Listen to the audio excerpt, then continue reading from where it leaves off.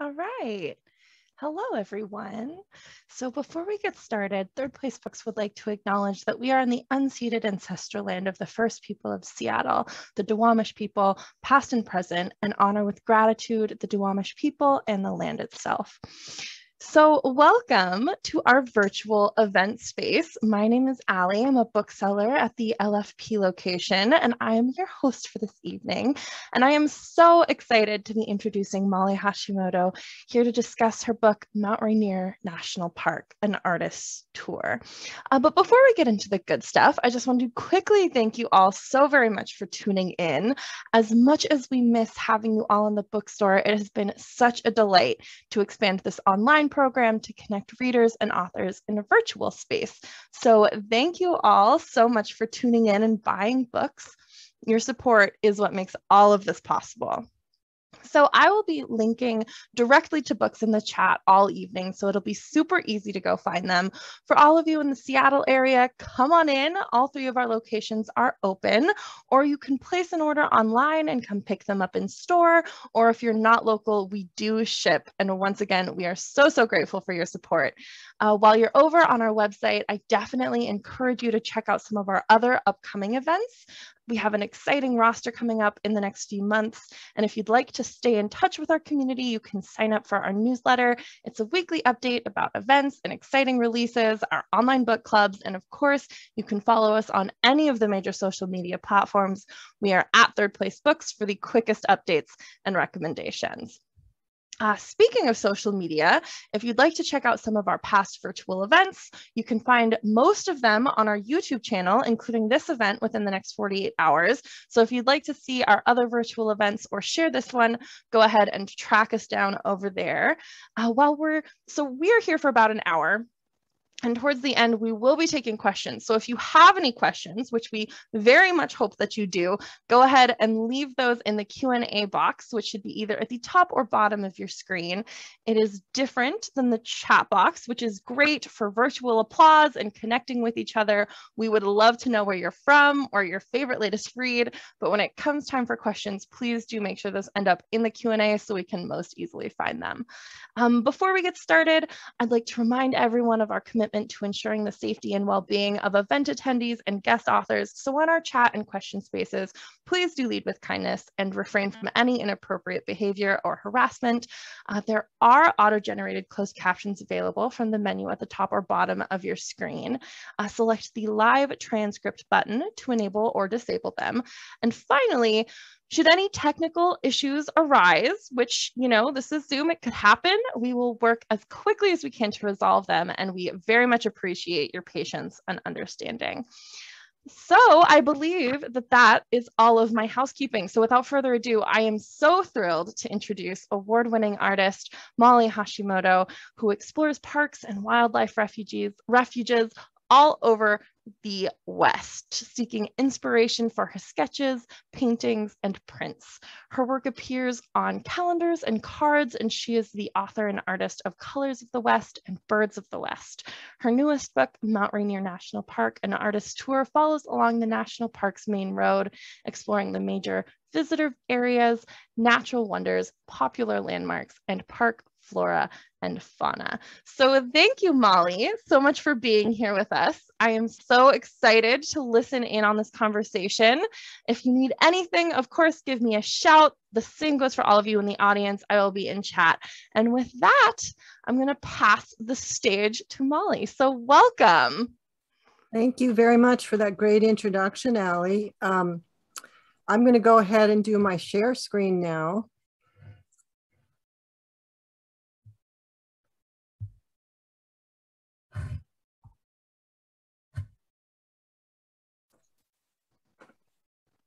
All right, this looks great. Great.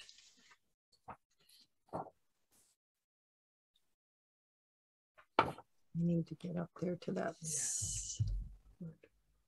It's up there. The slideshow. Oh. I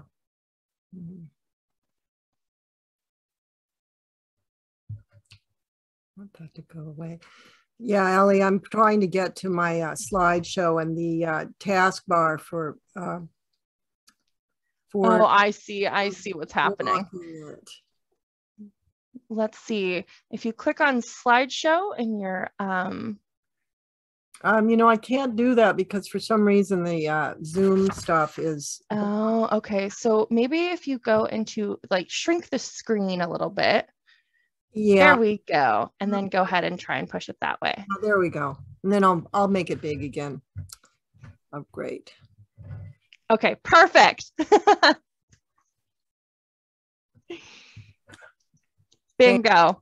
Love it. All right. Thanks, everybody. Sorry about that.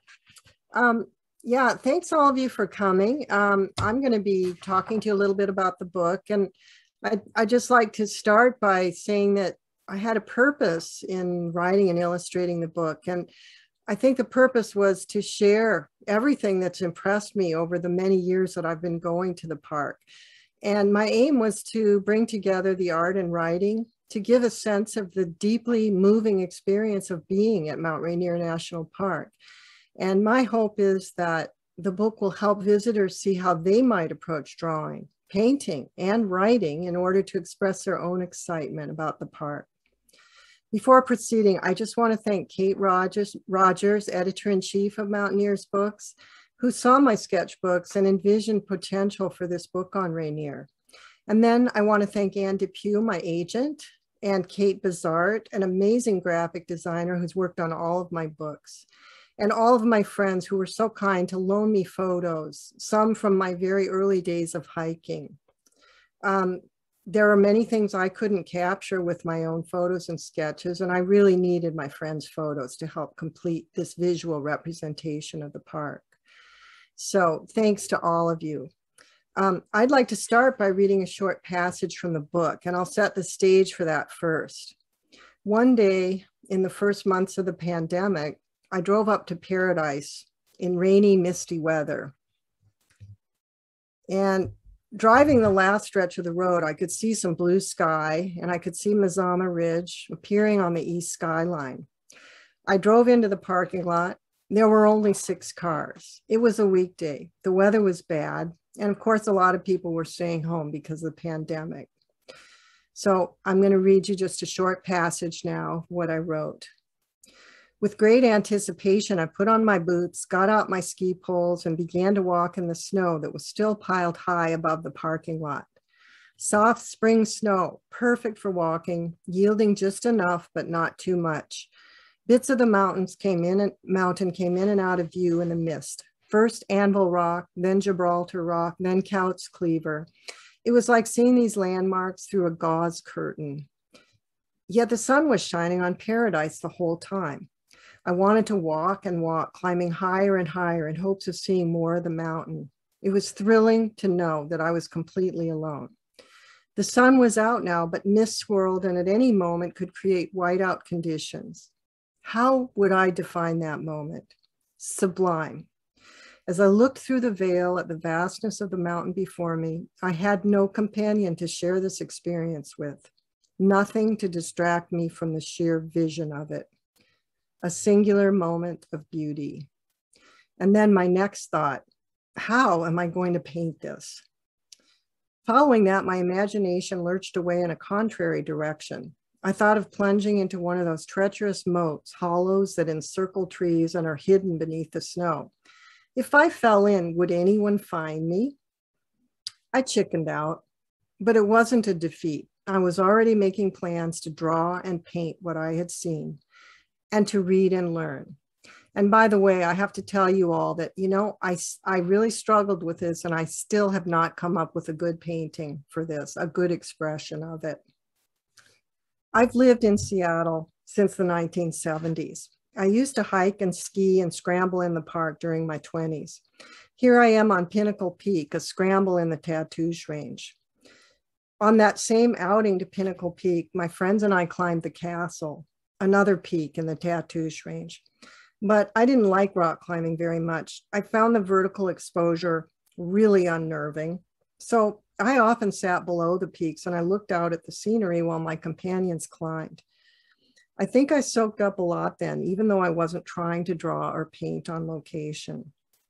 Those weekend outings kept me going during the work week. When I'd eat my lunch down by the waterfront, I'd see Rainier, and it was always a place I dreamed about and imagined myself going, even when I wasn't there. I could see the mountain from my first apartment. This view, oh, by the way, I wanted to show you this because this is the castle and Pinnacle Peak. Sketched this. The castle is the one on the left and Pinnacle Peak is to the right. This is the view that you can see from the Union Bay Natural Area. This was before they built the high rise on Highway 520.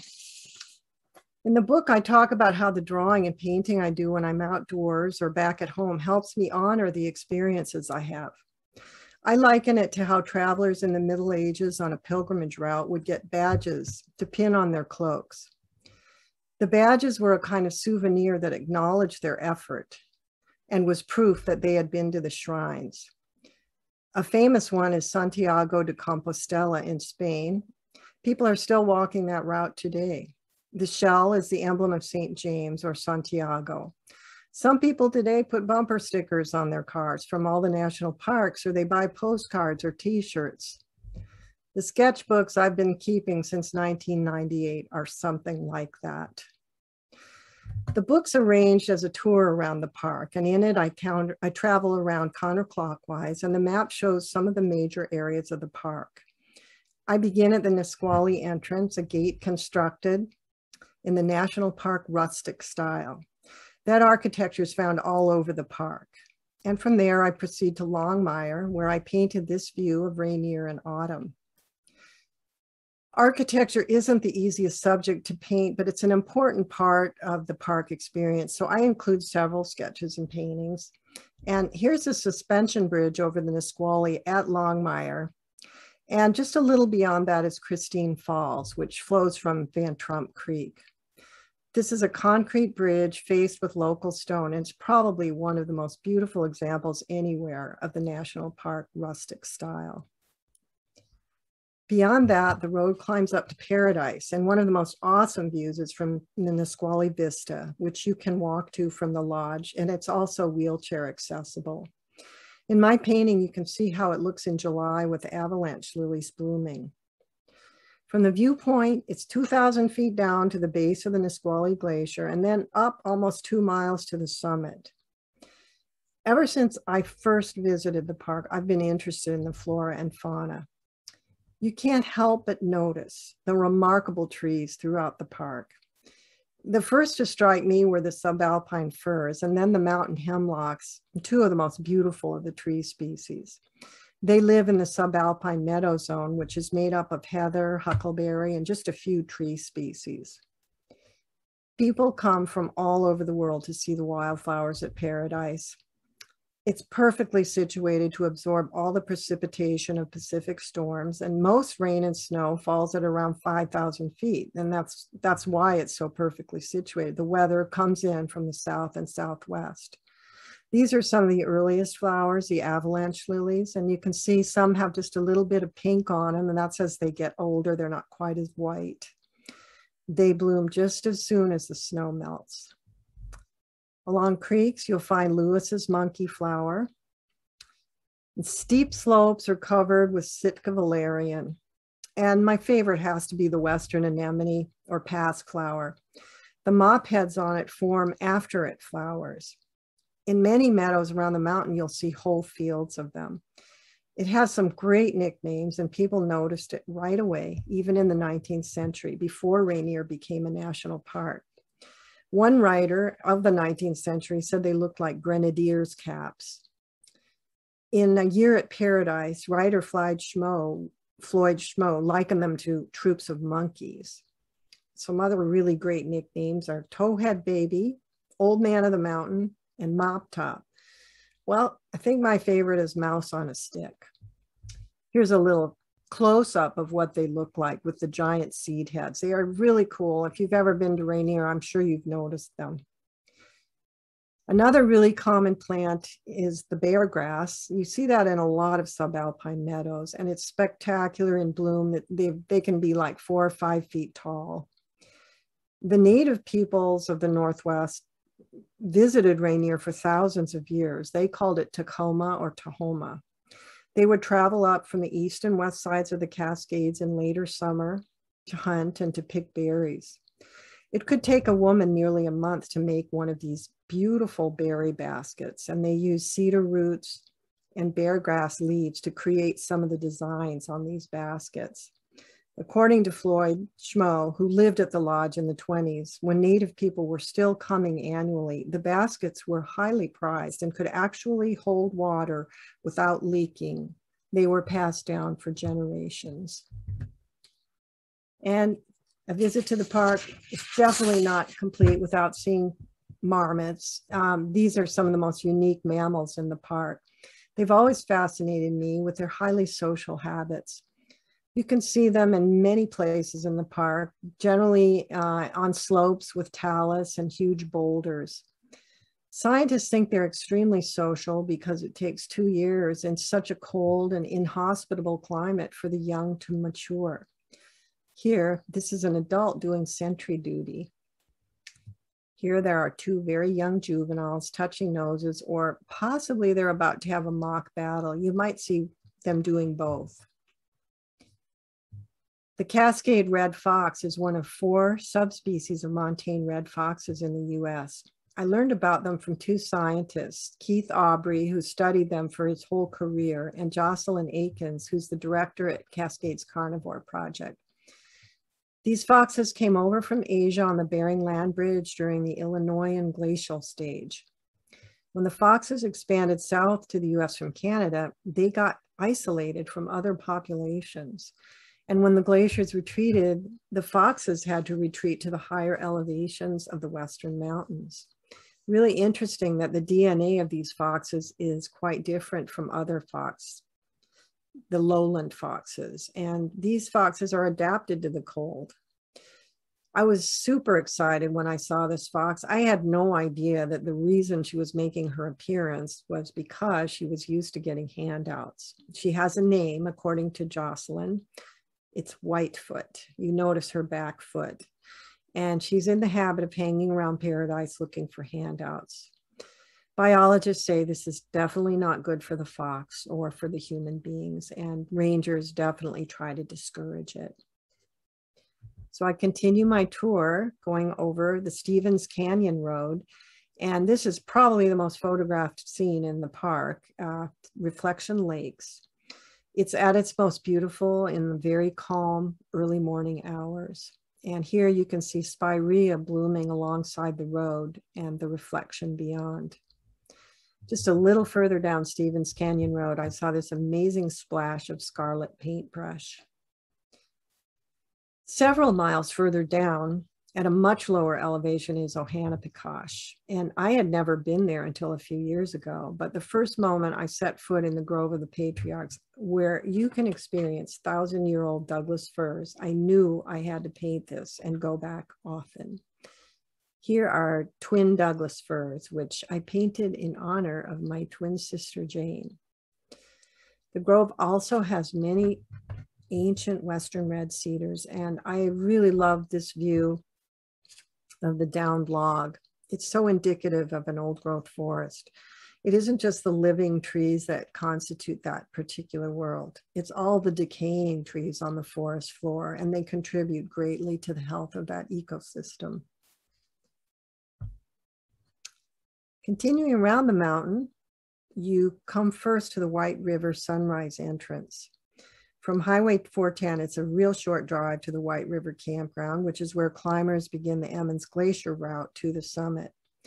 You can hike to Glacier Basin, which I've done a couple of times. And here's my sketchbook page, which shows some of the highlights of that hike.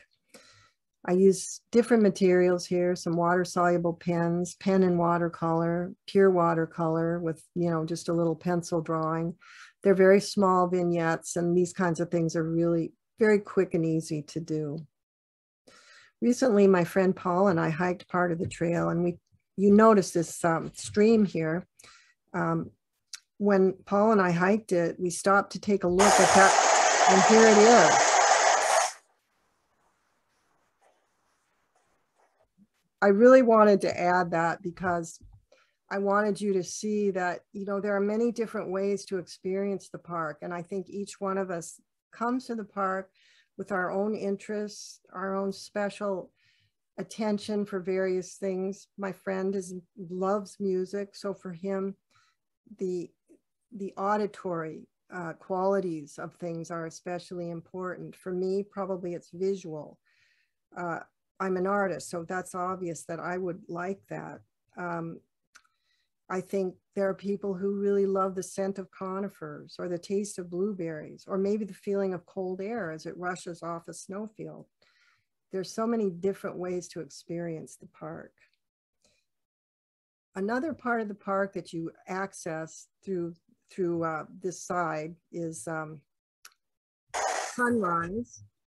And this is the Wonderland Trail. You notice these red plants growing on the ground. It's called Newberry's knotweed. And I would say at other times of the year, it's not particularly noticeable or interesting, but in September, it turns this brilliant red color. And I think it's just stunning.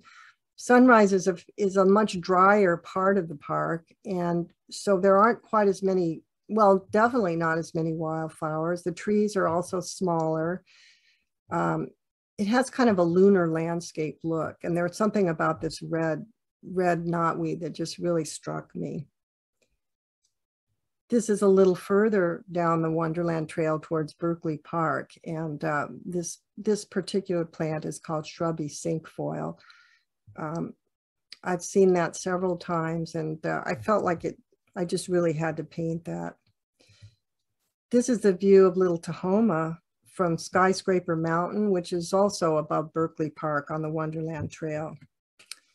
Have a really great view of Little Tahoma from there. And Little Tahoma is a subsidiary peak of Mount Rainier, in case you didn't know that. One time I sat below Skyscraper Mountain and I did this 2-page sketch of Rainier. It's funny how it took up 2 whole pages in my sketchbook. I mean, it is just so big. There's no way you could get this on a single page. And when Stephen Mather, who was the first director of the national parks, envisioned the road around the mountain, he pictured that it would go from Mowich Lake and would meet the West Side Road, which comes off the park road near Longmire. But unfortunately, that never happened, or perhaps it was fortunate that it never happened. So as you drive around the mountain, the Carbon River entrance is the last entrance to the park. Just before you get to the Carbon River entrance, you will come upon the Fairfax Bridge, which was built in 1921 near the coal town of Carbonado. And it's only one of 3 of this type of bridge in the entire state of Washington. It was added to the Register of Historic Places. I thought it was so cool, I had to draw it. The engineers designed it with a 3-hinged braced steel arch, and it's quite beautiful. Perhaps a little bit, you know, in decline. It's a bit rusty, and you don't really see that in my sketch. But what's really cool is you drive over it, you park your car, and then you walk back over. It's a 1-lane bridge, and you look down to the Carbon River. It's almost 100 feet down. It's pretty thrilling. When you go to the Carbon River, part of Rainier, you'll see that it's very different than the other areas in the park. It's extremely quiet, and it's one of the wettest areas in the park. I visited once in January, and this is a sketch of Tommy Creek, which is real close to the entrance. And this I saw on a very rainy January day. So just wanted to tell you that Mountaineers Books has published 2 of my other books. And, you know, if you enjoy the Rainier book, you can check out Colors of the West and Birds of the West. I'm at work on a new title, Trees of the West, which is going to be a companion volume to Birds of the West. And another thing that I wanted to tell you about is that I'm doing some other events in conjunction with the release of this book. The first one I did was actually just this past Sunday. I went down to Seward Park, Audubon, and I did a hands-on art class and, you know, very short book talk. And I had a lot of people come. We had a great time sketching and painting. I plan to do the same thing. Here's a picture of us. My friend took this. It was so great. The sun actually came out. We thought it was going to rain, and I had people of all ages. That's my favorite type of thing, you know, to have that kind of a group come and see just how fun it is to try to connect to the mountain in this way. I'm doing something quite similar at the Cascadia Art Museum on Thursday, October 21st, and that's from 5 to 8 p.m. That'll be in conjunction with the Edmonds Art Walk. And I'm also that same day doing an art chat for the Winslow Arts Center. That's going to be a virtual event, but my plan for that one is to do some demonstrating of some of the techniques that I use to illustrate the book. So perhaps you'll want to join me for those. And I'd like to show you a few sketches I did for the Rainier book that didn't really take me very long. This was an amanita mushroom, and I used some pen and watercolor. I'd say this probably took me about 10 minutes to do. This one is an alpine lady fern. Probably took me a little bit longer because you can see that there were a couple stages here. I had to paint the yellowy green of the fern and then get in there with some brown within the fern. This is how the fern looks in autumn, and it's just gorgeous. I was just so knocked out by it. It's not very big. It's probably about a foot tall, and I saw this on the Skyline Trail up by the Paradise Glacier. But it was so gorgeous. I had to do it. Now there's pen on it too. And this one probably took a little bit longer, but it was a very simple little sketch in the sense that there wasn't much to it. I mean, it's just some rocks and the fern. I think it's definitely within the grasp of a person just starting out. And this is a sooty grouse that ran across the trail right in front of Myrtle Falls. This sketch is done with pen. I used a brown felt tip pen and some watercolor, real quick, left a lot of white, also done pretty quickly. And I wanted to explain, you know, what I do when I create some of these sketches. I don't do everything on location. Absolutely not. I take a lot of photos. When I get home, I look at them and I title the best ones. I give them titles. I don't leave the number from the camera. I don't leave that, because if I do that, then I'm just going to end up with a whole lot of stuff on my phone, which I won't be able to find. So if I don't know what it is, I look it up in one of my field guides, or I'll look it up online, because I like to know if it's a bird or a plant that I have never seen or I'm not sure what it is. It's fun to know. I think that's really good. I think that extra step of naming it or looking it up really helps me remember what I saw and why it impressed me so much. So, you know, these days it seems like everybody is talking about how we need to pay attention. And there are a lot of ways to do that. You can stop and look. You can take photos.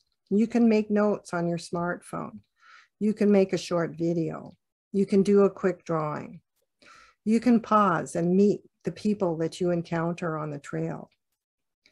I think the best thing that happens when you pay attention is that you start really absorbing the beauty of the park. You relax and you realize that you haven't enjoyed life this much since the last time you were out at the park or somewhere beautiful outdoors. And I think just taking that time to pay attention is really, really crucial.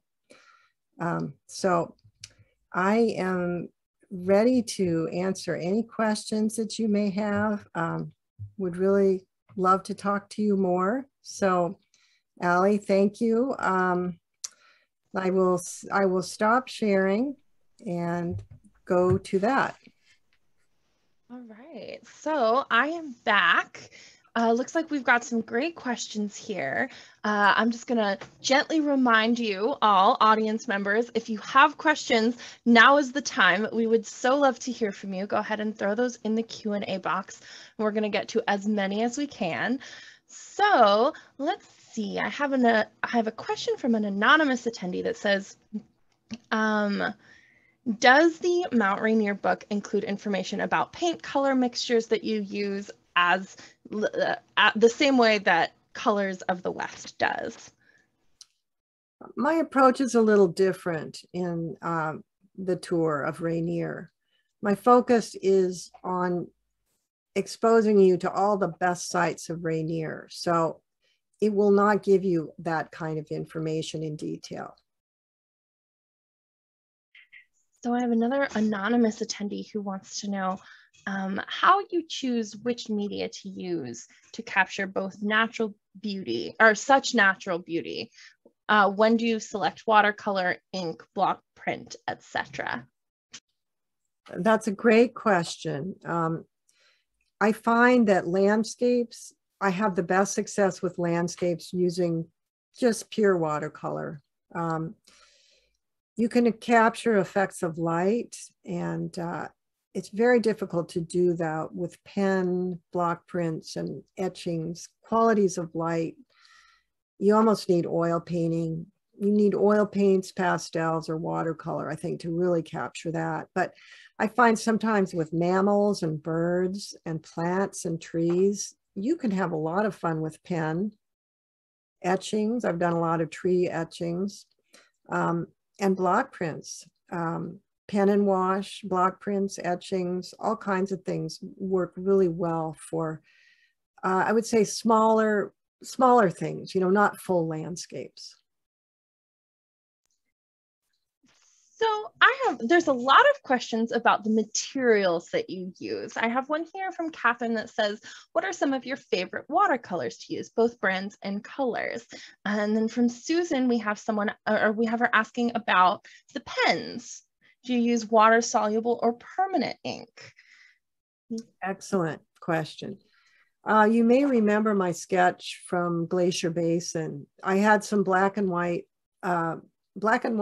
vignettes that I used a water soluble black pen on. But if I'm going to add watercolor, I use a permanent black pen. And I tend to like a finer point pen, although the little sketch I closed with, the sooty grouse, that was kind of a bolder pen. So, yeah.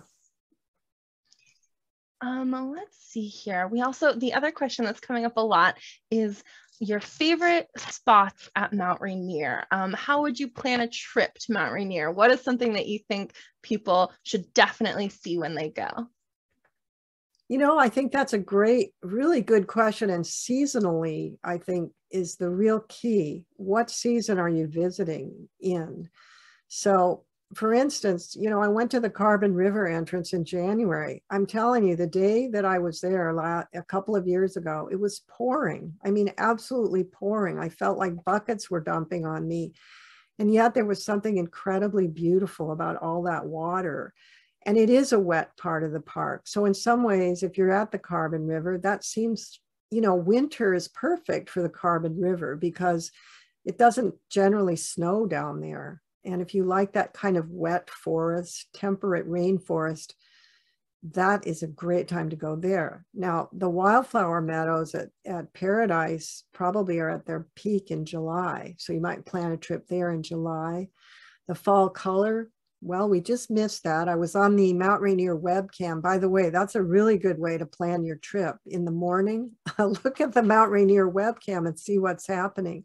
So this morning I looked at it and there's like maybe an inch or two of snow. It's really beautiful, but all that fall color of the heather meadows, that'll be gone because there's snow now.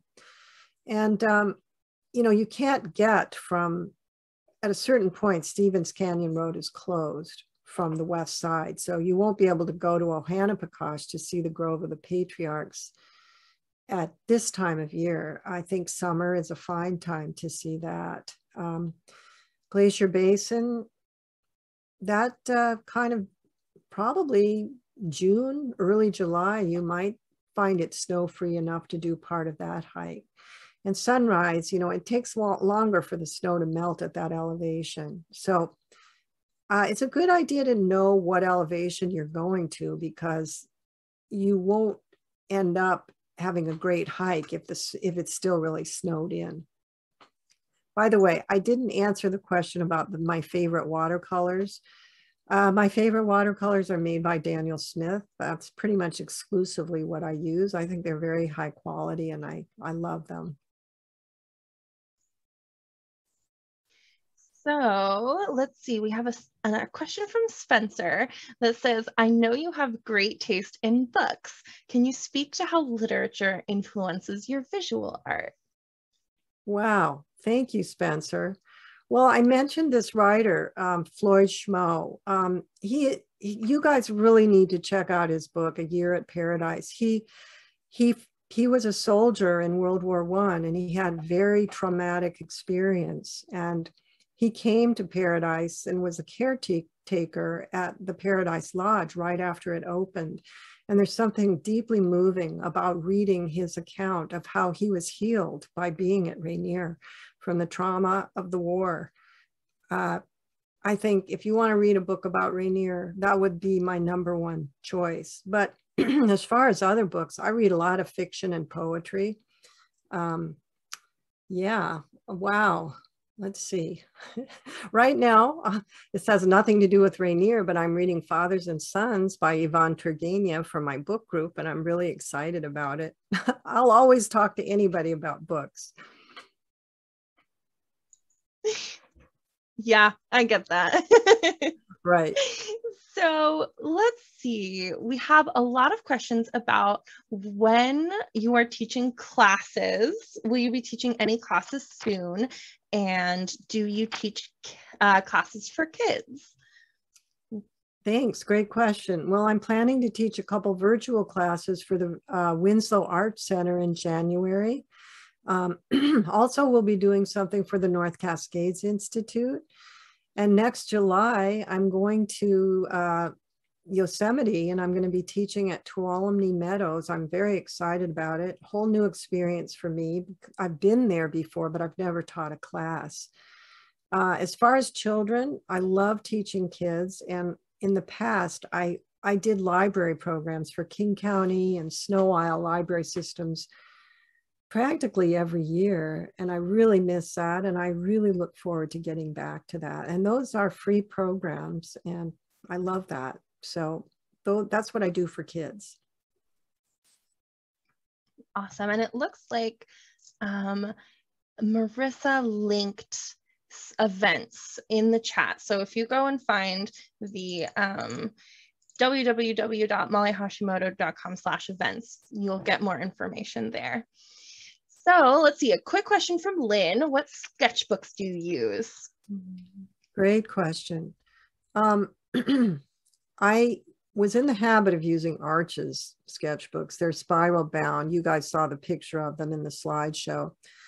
And unfortunately, they stopped making them. So I found a guy in South Seattle who makes sketchbooks for me. I buy the Arch's paper and he binds them for me. It's not cheap, but the problem is I started these in 1998 and Arch's stopped making them a couple of years ago. And I just didn't really want to go to some totally new thing. I kind of like the orderliness of having all the sketchbooks look the same on my shelf. I've told people this a bunch of times, but when you're an artist, you've got stuff floating all over your studio and you can never find anything and you feel like everything is out of order and chaotic. And I just like the idea of looking at this whole shelf of sketchbooks that look the same. It makes me feel like I have some little control, and that's a good thing. I think I get that. Yeah. So here's a question from Paul. It says, how did you learn to slow down and notice the wildflowers, all the different peaks and the details of the landscape? That's a really fine question. When I was in my 20s, I was not one to slow down. I was really gung-ho. And I have to say, though, I never didn't notice the trees and the flowers. You just can't go to Rainier without noticing them. But I'd say at that point in my life, I wasn't compelled to learn their names or to draw them. So, I think some things happen as you get older, and I'm very grateful that I have slowed down. I think being an artist does help you slow down, because you really can't do art while you're rushing through a landscape. You do have to slow down and really look at things. So I think that forced me to slow down a bit, and I'm very, very glad about that. So here's a wonderful question from an anonymous attendee. What do you hope readers take away from your new Mount Rainier book? Oh, I love that question, because really, I think that's one of the most important things about the book. I want people to look at it and go, wow, I could try that. I bet I could do that. That would really make this even more special to me if I could do a drawing, or if I could write about some experience I have, or maybe make a video of something I hear. That's what I really want. Also, there are some secret little hidden things like certain flowers, and not everybody would notice that. So I think that's what I'd really like people to take away from the book. So I have a couple more questions. A follow up from Lynn, who wants to know what size of sketchbook you use. The paper that I now am getting cut for these journals I'm having made, it's about 10.5 by 13.5 inches. And then what materials do you consider essential for plein air painting? What do you bring with you when you go out? I think you can get by with a very small paint box, pencil, pen, eraser. We do make mistakes.